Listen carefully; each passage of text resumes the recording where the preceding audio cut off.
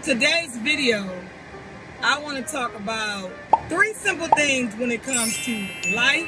Honestly, buying a car, right? Because it's 2 major purchases you make in your life. One's a house and one's a car.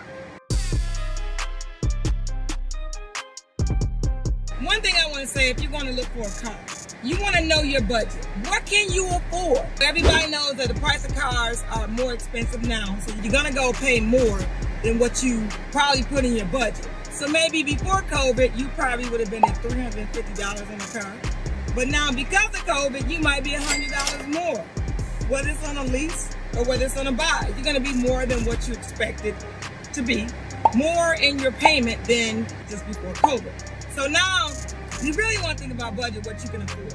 Know that your budget, what you can afford. If you're buying a car or leasing a car, insurance is never included in your payment. Unless you're going to buy your pay here lot, and you're going to buy your pay lots when you go into the dealership, make your payment, and you can pay for your insurance separate. If they say, you know what, we're going to include insurance in your payment, then yeah, you can do that at a B lot.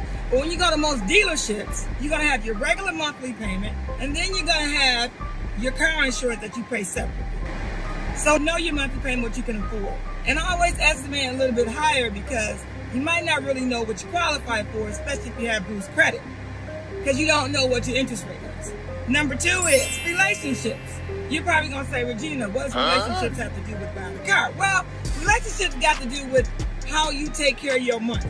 Relationships, what kind of relationship do you have with money? What kind of relationship do you have with your friends? Because if you run with people or you hang out with people that don't value money or don't value their credit or don't value what they eat, right? Or you hang with people that drink a lot or just put a lot of toxic things in their body, that's gonna rub onto you unless you have your own mind and you know where you're going and what you're thinking. So know it's about relationships, your relationship with money, your relationship with your friends, and just relationship period.